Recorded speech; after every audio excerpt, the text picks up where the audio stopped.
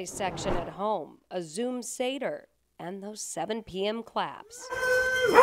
It's all a part of history, and work is underway to document it. I do think it's an important time to also reflect on what has happened and what we've all lived through. Amy Lau is an archivist at the Brooklyn Public Library. She's a part of the project underway at the Center for Brooklyn History to collect digital artifacts of the COVID-19 pandemic. It can be anything from images to videos to audio files to electronic documents. This started last April, and the response has been good and interesting at times. I think one of my favorite ones is the squid dissection at home, because I feel like it really is an example of people pivoting from, hey, my kid's going to school, to now my kid's at home and I have to make this work.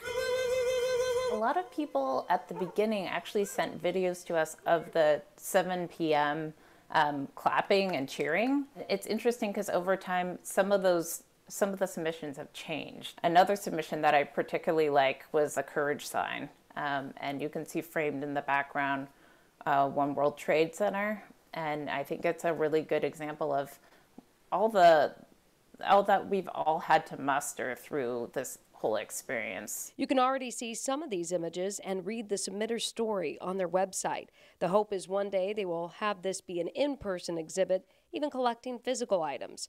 But for now, anyone and everyone in Brooklyn should log on and submit. Please, please submit, because we would love to have your submissions and we'd love to keep your history for the future. All to give people an idea of what it was like to live through this pandemic.